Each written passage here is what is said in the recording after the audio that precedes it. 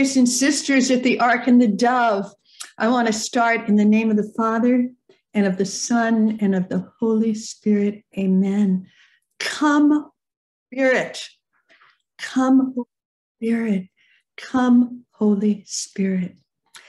You probably know that I was planning on being right there with you at the Ark and the Dove for these days of prayer and celebration. And I'm really disappointed not to be able to do that. I'm not in any kind of serious difficulty, but I've had some health issues that have just dragged me down in recent weeks. And it just seemed wiser to come to you this way rather than getting on a plane and taking on the rigors of travel. But I want you to know the anniversary of the outpouring of the Spirit at the Duquesne weekend has really marked my entire life. As a little 20-year-old girl, never having made a retreat in my life, when I got into that foyer at the Ark and the Dove, I felt very insecure. And it could be that some of you listening to this or who will hear it in the future might feel, I felt like everybody else was so far ahead of me, knew God so much better, knew the Bible so much better, were much more prayerful. And I was really a newcomer to the Key Row Scripture Study Group. I didn't have long-standing friendships and relationships there.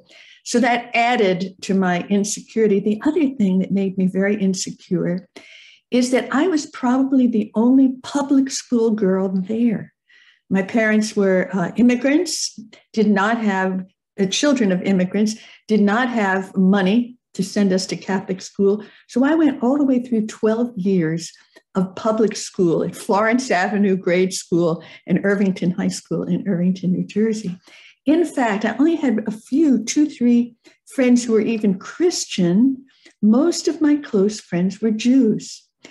And so when I got there to the Ark and the Dove on February 17th, 1967, as Patti Gallagher, I felt like I should just keep my mouth shut, listen, take in, hope I didn't, because of just ignorance and lack of background in the Catholic faith.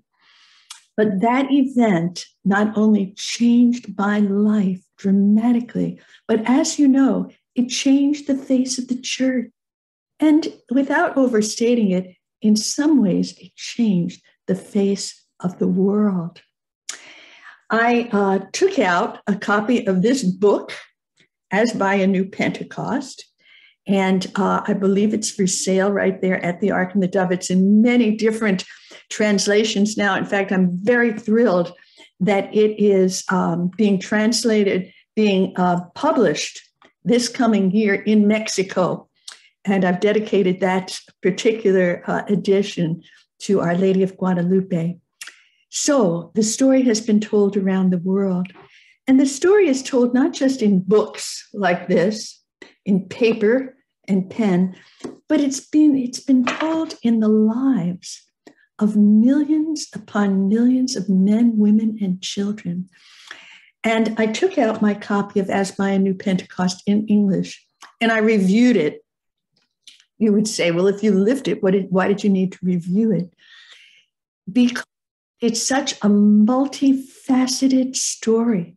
And even though I not only have lived it, but have really devoted my whole adult life to telling the story verbally, traveling to conferences and events all over the world, online, in writing, even though I've devoted my whole adult life to telling this story, I have to tell you, I am still in utter amazement and wonderment when I touch this event.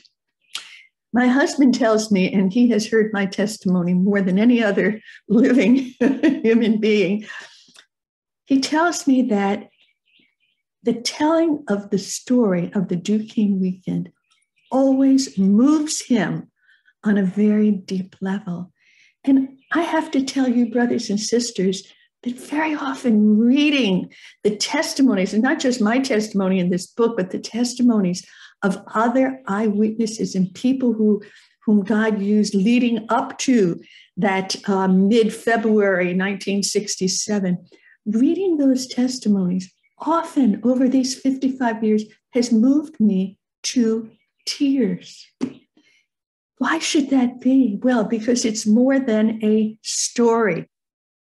It's a manifestation of the love of God. It's a manifestation of the power of God. It's a manifestation of the simplicity of God. Why do I say that? Because we were not a group of theologians who were gathered at the Ark and the Dove. We were not even a group of really holy young people. I remember, and this is in my book, some fellow who just showed up on, I don't know if it was Friday night, must have been Friday night. He was reeking of men's cologne.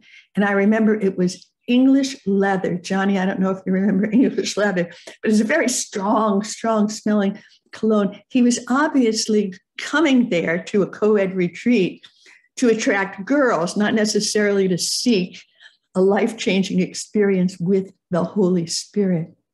So to touch this event again, to speak about this event, to know that you are there gathered to celebrate this event moves me very deeply. I believe it was, in fact, I'm wearing something very similar to what I wore on the Duquesne weekend. I had a shirt on that was like a blue flower. I don't still have the shirt. But as I was deciding what to wear for this little recording, I thought, well, let me get back in touch with what I put on. You know, this will interest maybe some of the girls. I know we have young people from the Duquesne prayer group who are going to be gathered, and other young people who gather at the Ark and the Dove. You know, a big deal for me was when I got to the Ark and the Dove, I realized I had forgotten all my makeup at home, and it was a co-ed retreat. And one of the leaders of Key Row was somebody who interested me very much romantically. And so not to have anything to put on my face to sort of cover up blemishes and so on was a big deal. But in a way, it was very symbolic of what the Lord was asking. I think it was on the Duquesne weekend that I first heard the melody of the Veni Creator Spiritus. I'm not positive. I know that melody was in our books, Morning Praise and Evensong, which we used at the Key Row meetings every week. So maybe I was already familiar with singing it in that melody. But the fact that there in the upper room chapel, which you will have a chance to pray in during these days, in the upper room chapel, we intoned the Gregorian chant melody, "Come, O Creator, Spirit blessed, and in our hearts take up thy rest. Come with thy grace and heavenly aid, to fill the hearts which thou hast made." Let me tell you, brothers and sisters, I can't hear that simple, basic Gregorian chant melody without being filled with kind of a sense of awe and wonder. And the professor who introduced us to it on that retreat was a professor of church history. And so he knew very well the history of that hymn, how it had been written in the 9th century by a Benedictine monk, and it has been sung in our church at all important functions, at synods and ordinations. And he said to us, every time we're in this chapel, we're going to invoke the Holy Spirit with these words and with this melody. And it was as if he were saying, we're until we know that the Holy Spirit has come. And indeed, that's what happened. Because it wasn't just a song, and Father Cantalamessa describes it so beautifully in his book, Come Creator Spirit. He says that from the 9th century on, every time God hears this hymn, Veni Creator Spiritus, these words, this invocation, he doesn't just hear the voices of those who are singing it, not the 20, 25 students and professors from Duquesne University who were gathered February 17th through 19th, 1967. But Father Cardinal Cantalamessa says, God hears our voices joined with the voices of all the saints who have invoked him with these words since the 9th century on, which is a beautiful thought. And have that in mind as you sing. I hope you're going to sing it in the Gregorian chant melody at least once during your time of celebration. I think that as I reflect on what one of the many, many, many things that God has given to the universal church through the charismatic renewal, through the outpouring of the Holy Spirit at the Duquesne weekend, and the spread of this grace of baptism of the Spirit all over the world, is this message: don't forget the Holy Spirit. And I feel that is something I need to say to you 55 years after the Duquesne weekend, you who are attending this event. I know it's a small gathering, but you who are going to be attending it virtually and who will be seeing it in the years and decades to come, don't forget the Holy Spirit. Because brothers and sisters, it's so easy to forget him, to just pay him lip service and not to bow before his sovereign majesty. And I hope that in that upper room chapel, there's going to be a lot of bowing that takes place during these days, a lot of kneeling in reverence. Sometimes I feel like I want to go through the world saying this to people: the Holy Spirit is God, sovereign God. He's not a thing. He's not like an embarrassing relative who shows up and you wish you weren't there. No, the Holy Spirit is equal to the Father and the Son. And we should not only invite him, invoke him, but we should be yearning for him. I just wrote this in my journal in the last few days. I am longing for a move of God. I'm longing for what is, quote, of God, because so much that we deal with is really of our own thoughts or of human origin. And one of the things that the Duquesne weekend witnesses to is a sovereign intervention of the sovereign God who is the Holy Spirit, the Spirit of the living God. That's why I say, gather in that chapel, and how I wish I could be right there with you, but I'll be united with you during these coming days. How I wish I could bow once more in the presence of that tabernacle, which is the original tabernacle. And I know Johnny and the rest of the people who were involved in obtaining the Ark and the Dove had to work hard to keep hold of that original tabernacle, to bow again before the presence of the living God in that upper room chapel, in that tabernacle. Don't forget, the Holy Spirit is God. He is to be adored and reverenced and loved and worshiped and invited and invoked. You know, Elena Guerra, whom I did not know at the time of the Duquesne weekend, I only met her later. Actually, when I wrote about her in this book, it's really thanks to my husband, Al Mansfield, who is a student of history. And he's the one that told me about Blessed Elena Guerra. In fact, I have my relic right here, first class relic of Blessed Elena. And I know right at the Ark and the Dove, if you don't know where it is, ask Johnny and he's going to show you where this first class relic, one of these first class relics of Elena Guerra is. I didn't know about Elena at the time. You know, a little Italian nun from Lucca, Italy, who founded the Oblates of the Holy Spirit. But she was passionately in love with the third person of the Blessed Trinity.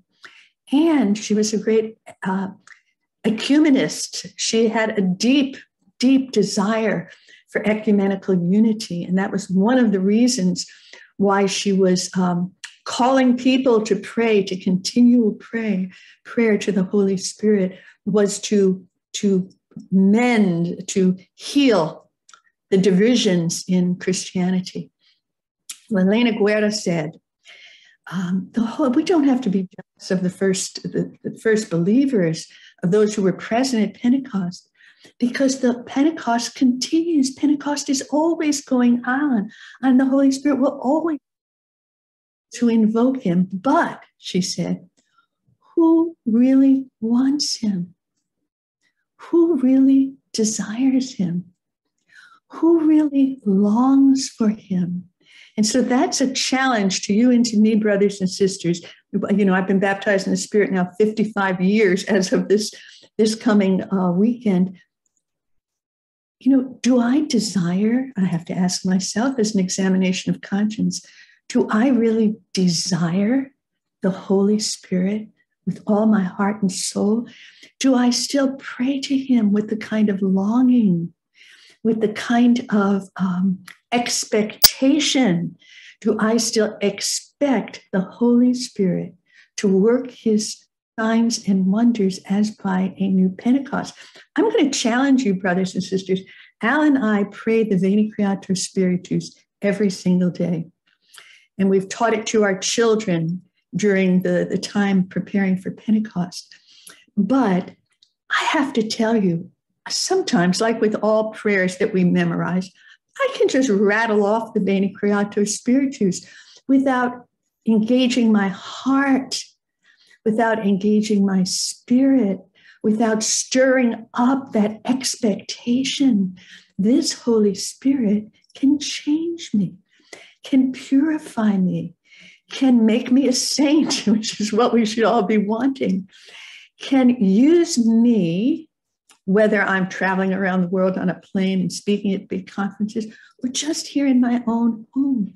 This Holy Spirit can use me to change the lives of people who are still with us here on this side of heaven, but people who have already gone beyond. What do I mean? I've experienced something in this last year. Al and I retired formally a year ago, although we're still very much, he's writing a weekly commentary on the weekly scriptures, and I'm going to Brazil twice a week by Zoom, by various means, and I've gone to other countries as well to their conferences. But I've experienced something this last year, and I want to tell you about it in case it starts happening to you. The Holy Spirit is bringing back to my mind and heart people that I haven't had contact with for decades, 10, 20, 30, 40 years, have already died and are already, already gone from this earth. And I've been reflecting on that. Lord, why are you bringing back these people to my mind who I no longer have contact with? And I believe, brothers and sisters, it's the Holy Spirit. I believe that the Holy Spirit wants to stir up in us who are baptized in the Spirit prayer, intercession. I don't know what's happening in their lives. Maybe they're at a moment of crisis. Maybe they've left the faith. And, picking up this book again, brothers and sisters, and this should be a real prayer of ours while we're together during these days. I'm in touch with the fact that some of the people who were with us on the Duquesne weekend no longer seem to be in the church, no longer seem to be believers. And we don't know, we don't judge why they may have, wandered away. But we have power in our prayer to intercede for them, to open themselves up once again to the Holy Spirit, to the grace of God. Just yesterday, Al and I got a Christmas letter by email from some folks that we knew way back in the 60s, who were very instrumental in bringing the grace of baptism in the Spirit to many young people. My husband was one of them at the time. And said, and I felt the same way, as we read their Christmas letter, it left us with a certain sadness. Why? The name of Jesus was not mentioned one time that I remember. These are good people, very good people. I don't judge them. But not everyone who began with us back in 1967 is still making the same journey. And so we who are making the journey have a great responsibility as intercessors. And through our prayer of intercession, as the Holy Spirit brings folks to our minds, and I don't know if this is maybe happening to some of you who are listening, but I think perhaps during the pandemic, as we have had less physical interaction and been able to go and do less, that maybe it's possible that our spirits are becoming more open, and that, one of the greatest joys of my life was to, quote, win back someone who was so instrumental in my baptism in the Spirit. Win back. How do I mean win back? Just through prayer of intercession, through reaching out with love, with kindness, with a word of testimony. And so, brothers and sisters, 55 years, that's a long time. And you have had many people that have passed through your lives in the years that you have been baptized in the Spirit. And those of you who are young, hold on to these friends that you have and keep them encouraged to cling to the Lord, to cling to the Holy Spirit, to cling to the will of the Father. Johnny, I've told you I had some things I wanted to share, and I still have more if it's okay with you. One of the Psalms that has come very strongly to my mind, preparing, because until 2 days ago, I thought I'd be getting on a plane and seeing you in person, those of you who are there at the Ark in the Tub. And one of the Psalms that has been on my mind to share at the Ark in the Dove, so now I'm sharing it with everybody, is Psalm 115. And it is a beautiful psalm that expresses the humility that we should have in our hearts as we celebrate this anniversary. I think one of my dear friends who was with me at the Ark and the Dove, who was a member of Key Row many, many, many months and years longer than I was really holy, is already gone to the Lord many years. She died about 8 years ago. Karen Sefcik-Trieber, you can read her testimony in my book, As by a New Pentecost. Anytime we have the privilege to celebrate a birthday, an anniversary, and for us in Charismatic Renewal, this anniversary of the Duquesne weekend, this is the sentiment that should fill our hearts and be expressed through our lips. 115. Not to us, O Lord, not to us, but to your name give glory for the sake of your mercy and your faithfulness. Why should the nations say, where is their God? Our God is in the heavens. He does whatever he pleases. Their idols are silver and gold, the work of men's hands. They have mouths, but they do not speak. They have eyes, but they do not see. They have ears, but they do not hear. Noses, but they do not smell. They have hands, but they do not feel. Feet, but they do not walk, and they do not make a sound in their throat. Those who make them are like them, and so are all who trust in them. And then the psalmist begins to call people to trust in the Lord with him. O Israel, trust in the Lord. He is their help and their shield. O house of Aaron, put your trust in the Lord. He is their help and their shield. All you who fear the Lord, trust in the Lord. He is their help and their shield. And I feel like saying today, Andreas and Katia, representing all of the Hispanic renewal. Put your trust in the Lord. He is our help and our shield. Sergio and Katia from Brazil, all the Portuguese-speaking people who will be following this anniversary. Put your trust in the Lord. He is your help and your shield. All you English-speaking people from around the world, here in Australia and everywhere the English language is spoken. Put your trust in the Lord. He is our help and our shield. All you Italians, I know I've been sending the information out to my friends in Rome. Put your trust in the Lord. He is our help and our shield. The Lord has been mindful of us, and he will bless us. He will bless the house of Israel. He'll bless the house of Aaron. He will bless those who fear the Lord, both the small and the great. Here is for the future, brothers and sisters. May the Lord give you increase. May the Lord give you increase. If, sometimes we see the number 120 million.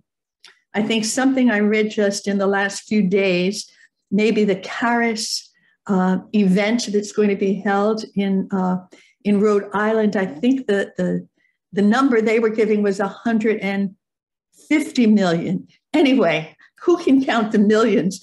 May the Lord give you increase, you and your children. May you be blessed by the Lord who made heaven and earth. The heavens are the Lord's heavens, but the earth he has given to the sons of men. That's us. He's entrusted this earth and this grace of baptism in the Spirit to such as us. The dead do not praise the Lord, nor do any that go down into silence. But we will bless the Lord from this time forth and forevermore. Praise the Lord. Praise the Lord. Praise the Lord. So what should fill our hearts? Great humility, not to us, O Lord, not to us. When I think of who I am and what I was when I was walking into that retreat house, without a whole lot of knowledge of the faith, without a whole lot of knowledge of the Holy Spirit, of the scripture. One of the reasons why I joined that scripture study group was to try to learn a little bit about the Bible. And some of you have heard me say this. The assignment that we were given was to read the first 4 chapters of the Acts of the Apostles. I didn't read that one time. I read it over and over and over again. Why? Because I was sure that all those other Catholic kids were going to get more out of those 4 chapters than I would. And I was deathly afraid that someone on that retreat would ask me what I thought about the Acts of the Apostles. And I just didn't want to show everyone how ignorant I was. So, brothers and sisters, it's been entrusted to us, this grace, the baptism of the Spirit. The other psalm that I want to share with you and invite you to reflect on yourselves when you're in that upper room chapel or back in prayer back home is 127. And for the Brazilians, it's going to be 126. And for the Brazilians, it's going to be 125. And I began using this psalm to give my testimony way back, maybe in 1968. And I didn't know the scripture that well, but I must have come across it. And it seemed like a wonderful description of the Duquesne weekend. It says, when the Lord restored the fortunes of Zion, we were like those in a dream. Our mouth was filled with laughter and our tongue with shouts of joy. Then they said among the nations, the Lord has done great things for them. The Lord has done great things for us, and we are glad indeed. Why do I say that? Because there was a dreamlike quality to life after the Duquesne weekend. When I got back onto campus, I did feel like I was like a person in a dream. The reality that we had just experienced with the outpouring of the Spirit was so overwhelming that I couldn't discipline my mind to think about anything else. I couldn't bring my mind to my studies. And I was a French major at the time. So on Monday, Wednesday, and Friday, all I had was French classes. And my French teacher said in French about me, I imagine to humiliate me, we're waiting the awakening of Mademoiselle Gallagher.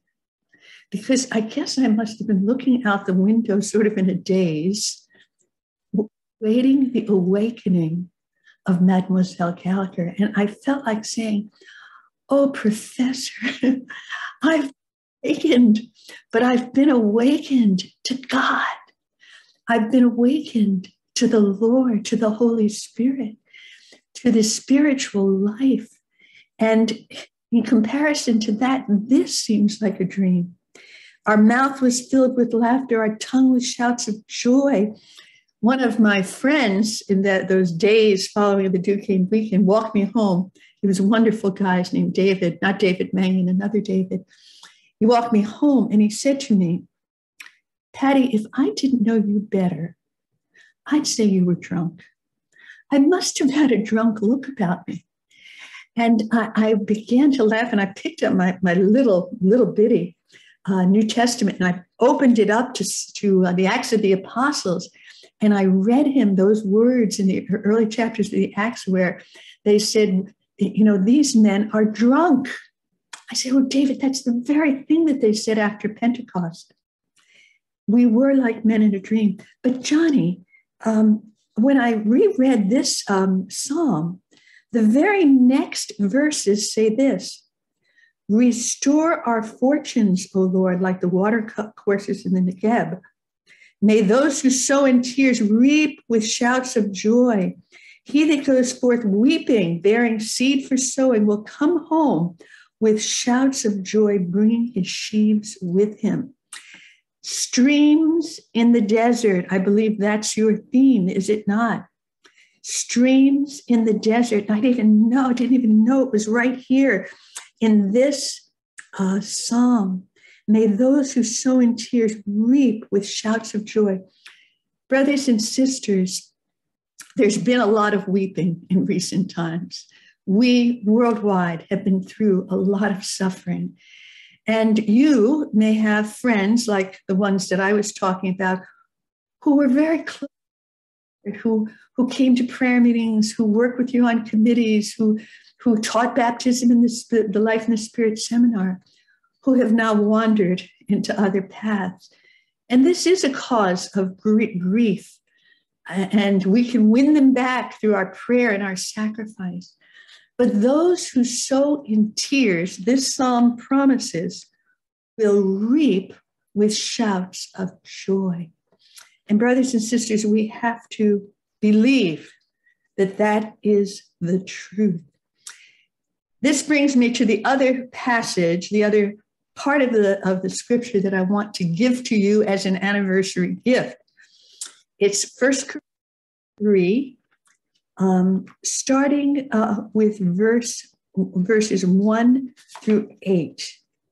And I want to read it to you because, there are some of you who are new to baptism in the Spirit, new to charismatic renewal, maybe new to leadership. But there are many who have been around for a long time, like me and like David Mangan, 55 years. I was 20 at the time, so now, I'm 75. David is a few years older. And for those of us who have been around for a while, sometimes there is the temptation to try to own the grace, to try to own it as if it belonged to us. And David and I, from the very start, have said, we're not founders. This wasn't our idea. Actually, renewing baptism, renewing confirmation, rather, was David's idea. It was a brilliant idea. And we have David Mangan to thank for bringing that idea to the group at the Ark and the Dove. I think I was one of the only people who really thought it was brilliant. And David and I agreed that even if no one else wanted to renew their confirmation, we did. And the Lord heard us, even though we didn't do it formally. the way we thought we might.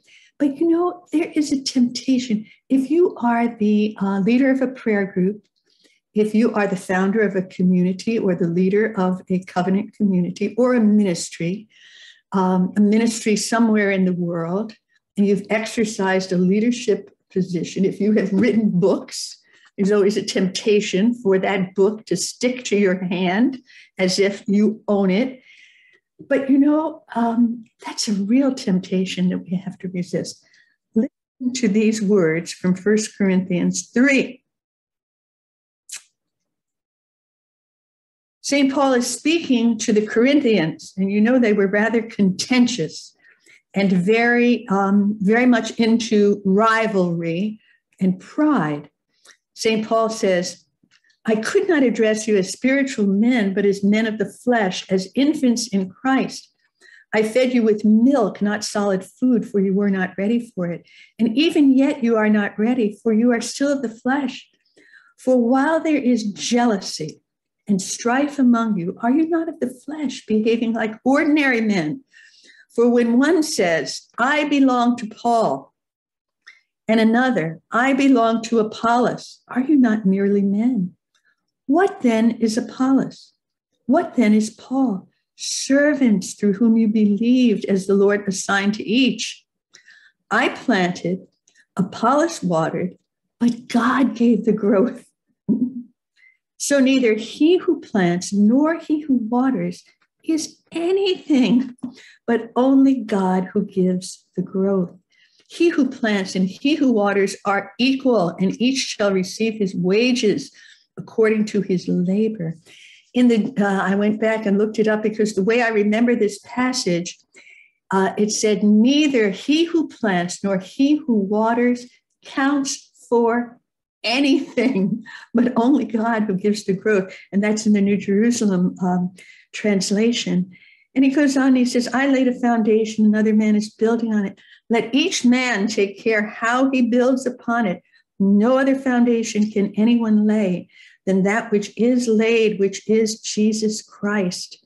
If anyone builds on the foundation with gold, silver, precious stones, wood, hay, straw, each man's work will become manifest, for the day will disclose it, for it will be revealed with fire, and the fire will test what sort of work each one has done. I don't know about you, brothers and sisters. That kind of makes me tremble. In other words, we are nothing. We are nothing, no matter what position we may hold, no matter what title we may have, no matter how many people have come to the Lord through us. Neither he who plants nor he who waters counts for anything. Only God who gives the growth. And sometimes we need an attitude adjustment. We need to detach.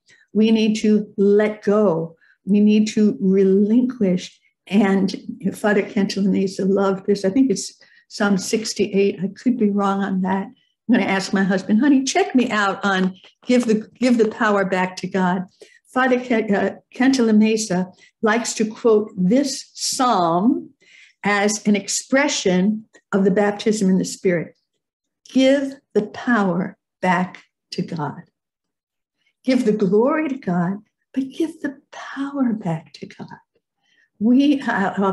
I'll find the reference for you. I believe it's 68. Give the power back to God.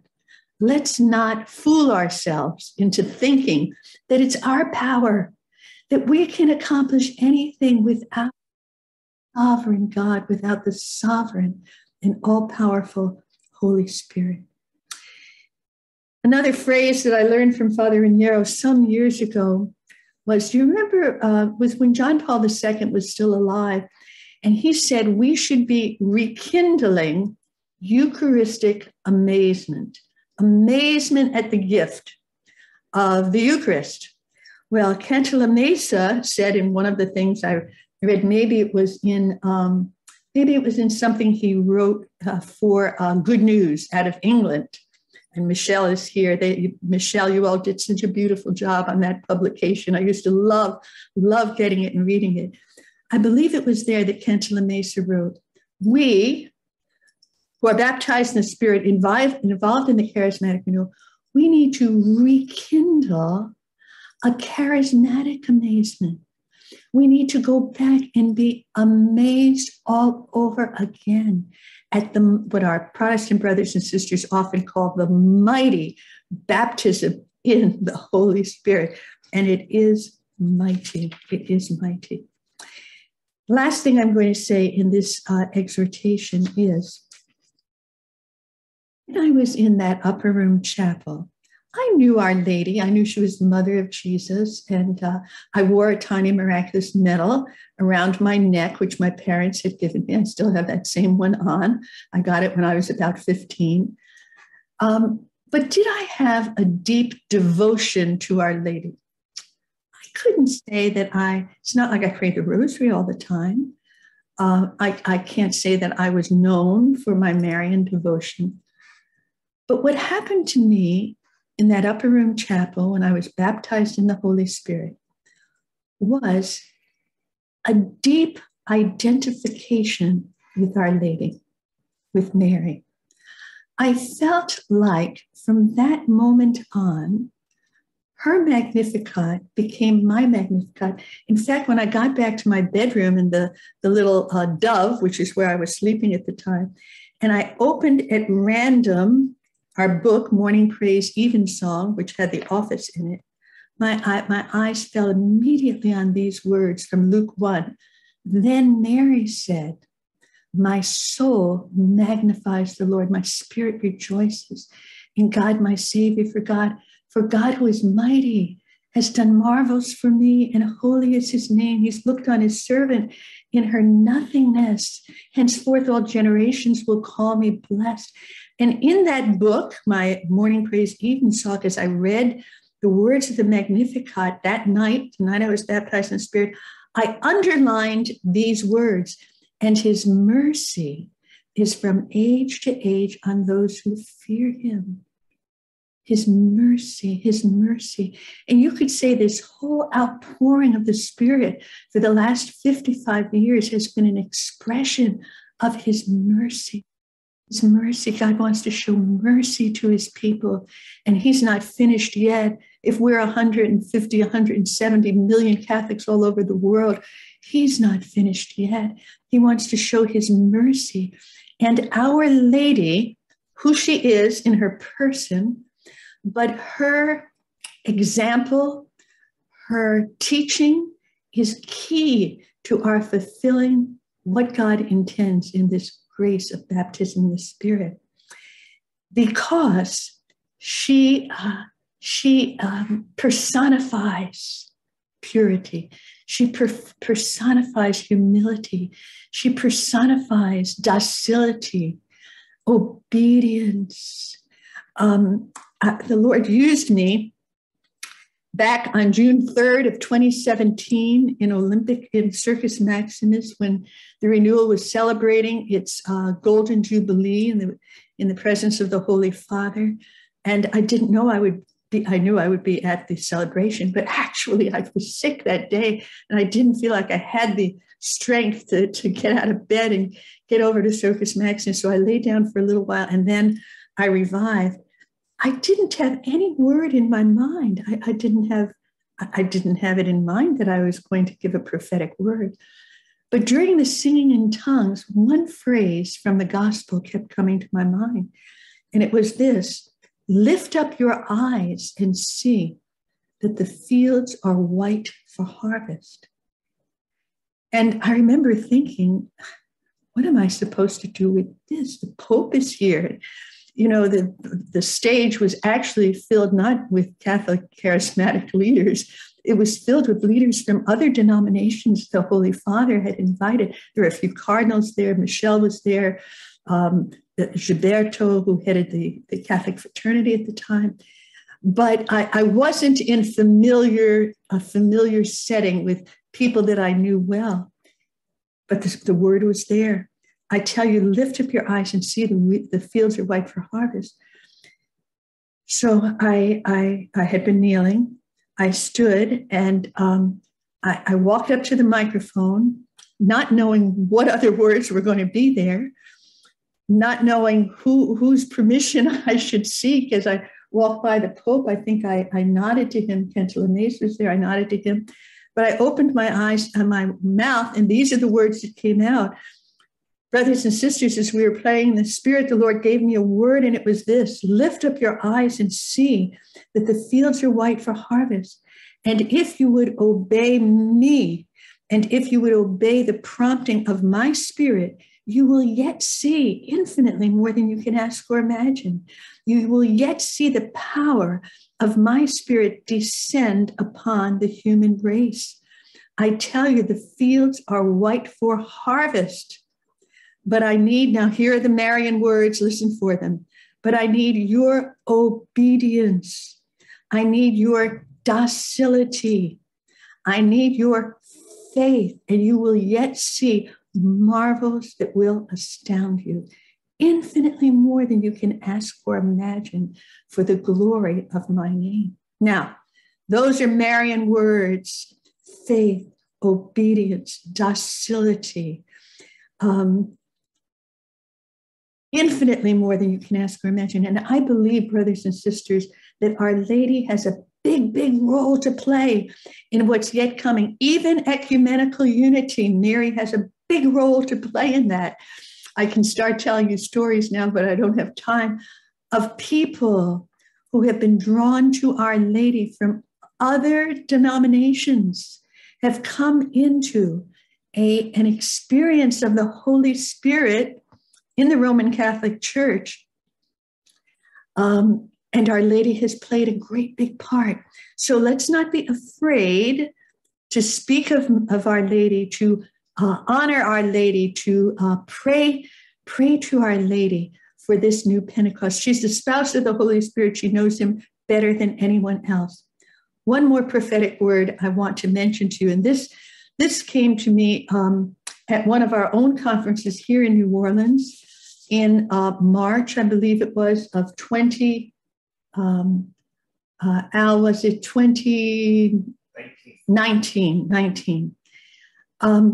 Again, I didn't go with a prophetic word in mind, but we were singing this marvelous song. Google it, Overshadow Me, by Sean Tobin, Dr. Sean Tobin. Overshadow me, O Lord. Oh, it's a Marian cry. Overshadow me, O Lord. Let my life proclaim your praise, your word. Come like fire from on high and rest on me. Anyway, we were singing that, and a word actually doubled me over. And that doesn't happen very often. I just felt doubled over by the power of this word. And the word was this, and I stood up and I proclaimed it. And it's this: the Lord said, I am releasing upon you a torrent of grace. I am releasing upon you a torrent of grace, not just a current of grace, but a torrent of grace. This day will mark the release of a torrent of my grace, pouring out not only upon you, but upon the whole world. Enter under this torrent of grace. Receive this torrent of grace and receive it now. The Spirit and the bride say, come. Now, I was proclaiming it. I told you it doubled me over. I was shaking under the power of that word, but I really didn't know what it wasn't like I expected it. It's not like I made it up. I didn't make it up. I didn't make it up any more than I made up, lift up your eyes and see the fields are white for harvest. But I've reflected on it since then. And I shared this the last time I was at the Ark and the Dove. I've been reflecting on what's the difference between a current of grace, which is a phrase that Cardinal Sunens coined way back. I read it in his little book, Spiritual Journeys, and I quoted it in As by a New Pentecost, the version that was published in 2017. You are a current of grace, Cardinal Sunan said, and our present Holy Father has taken that up and has told us that's our identity. So I was reflecting, well, what's the difference between a current of grace and a torrent of grace. I don't know. But what's come to me is this: a current is in the water. It moves in the water. It can move us as we're in the water. But a torrent comes directly from heaven. And brothers and sisters, I feel like what we need now in the world, what we need in the charismatic renewal, what we need in the church is another sovereign, direct intervention of God, of the Holy. There's so much that's human that's being put forth as being spiritual, so much that, in fact, I wrote this in my journal the other day. I want what is of God.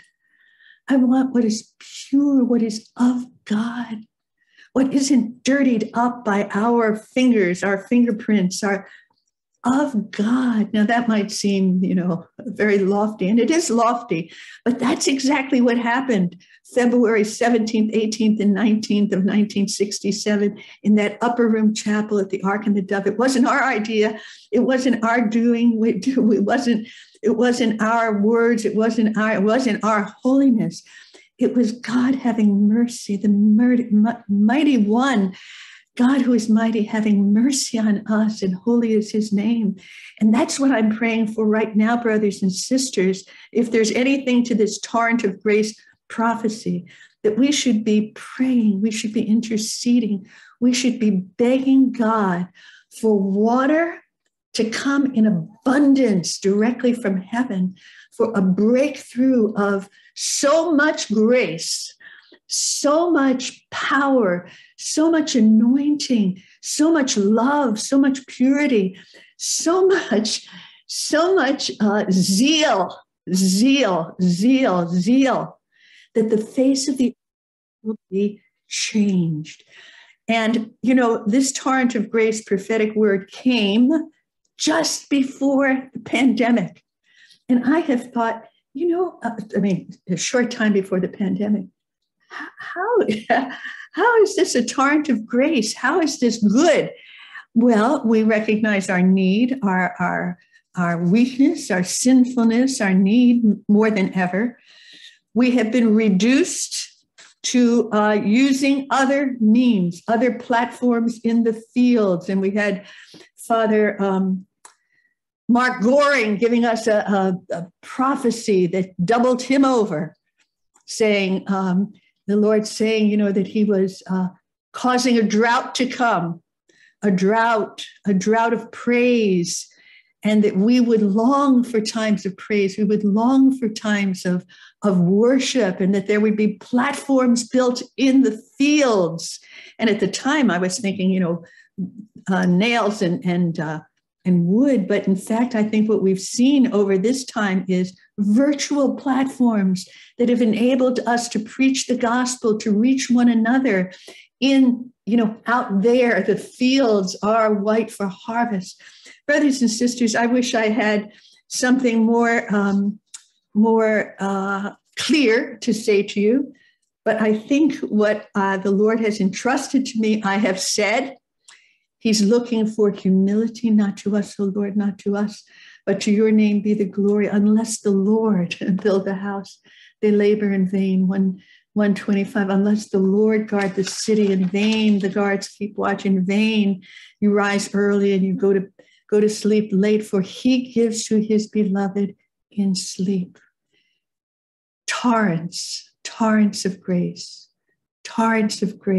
to aid the current of grace to accomplish what it needs to accomplish. And I want to close with the blessing. If you haven't heard the blessing as it has been sung all over the world, I listened to it from Ireland, I just listened to I think probably the originators of the song sing it yesterday. And it's the prayer of Aaron's blessing used by St. Francis of Assisi, who brought a renewal to the church. May the Lord bless you and keep you. May the Lord let his face shine upon you and And may the Lord uncover his face to you and give you peace. May the Lord bless you. May the Lord keep you and your children and your children's children. I pray that what we have tasted these first 55 years is really just the beginning. God has something so big, the restoration of the church, the restoration of the world. And Mary plays a part. The baptism of the Spirit is a big part of it. And, maybe I shouldn't end with something that's so colloquial as this, but, I've been thinking about many of those wonderful people who have gone before us, people like Father Jake Randall from Rhode Island, who was a great, great preacher and great, great lover of the Holy Spirit, great lover of Mary. And he preached a homily at one of the early conferences. And the theme of it was, let's go back to making pizza pie. I don't know if any of you heard this. Johnny, does that sound familiar to you? Let's go back to making pizza pie. He talked about a pizza place in Providence, Rhode Island, that had the most fabulous pizzas. Everybody went there for pizza. And they decided at a certain point that they needed to get beyond the basic pizza pie. So they started making calzones, and they started making Subway sandwiches. And anyway, they expanded their menu. And things started to decrease. And John Randall stood up, and he, with a lot of gesture, he was saying to us in the renewal, let's go back to making pizza pie. Let's go back to making pizza pie. In other words, let's not forget what got us here. The mighty baptism in the Holy Spirit, the Life in the Spirit seminars. Let's go back to making pizza pie. Let's not forget the Holy Spirit, who is the sovereign Lord, the holy God. Let's not forget to be praying to him every day. Let's not forget to be invoking him at our meetings, teaching people about him, honoring him, loving him, kneeling before him. And so, brothers and sisters, thank you for being patient with me. You've been very patient, but then what can you do? It's a video. So God bless you and keep you, and let his face shine upon you and uncover his face to you and give you peace. Amen.